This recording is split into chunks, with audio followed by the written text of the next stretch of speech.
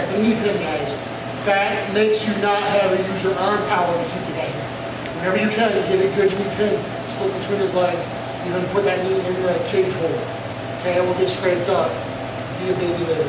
Okay, let's see where he is now. I'm going to do stuff like deep hit him with this. Knee in the liver here, which gave me a little space to get to his chin, and now it's the same head twist. Now you don't have to let go. You can ding, ding, ding, ding, ding, ding. He's going to try to save his wing sleep. And I'm going to get my 2, 3, 4 hits in. Okay. Stipe did this, Nagano did it to Stipe in the first fight. I've been preaching this for years. It makes up the difference in wrestling. A 3-month wrestling camp doesn't make up a lifetime of wrestling difference. Stipe did this, or Nagano did this against Stipe in the first fight. You see him do that end. But you don't have to back away right away. You can get, I do the other side of his head. So we're in here. Tight overhook again. Guys, don't be lazy. I might shove to my back. Tight overhook. Now we're in here. See, now we're playing knee mount on the knee. He's not in a good position because I'm on the inside. So get the knee pin on the inside. Oh, much better. Okay?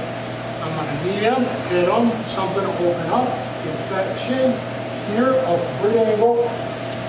Try and get out of here. Boom, boom, boom. Kick on the way up. Maybe liver or head. It's right there, right? So you got to be able to fight both stances because you don't know which side you're going to get pinned. Okay, but the head twist, you see, it's helpful. I can even do this half guard, suck you in tight to my chest, and sweep you with the head twist from half guard to top. Okay? It's nasty. You don't mean in training you gotta go snap like some Ninja 4 domination movie. But I can get it and go like this. Okay? So in a street fight, slam their head. Yeah, I mean, go fast.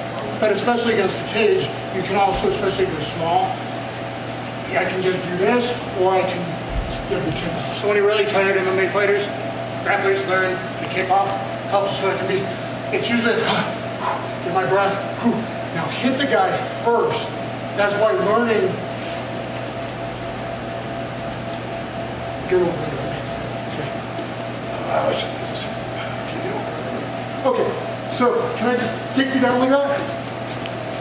Yes or no? Yes. No, come on. Here we go. Can I just take you down like this? No. You sure? Come on. Don't let me take it down. Almost.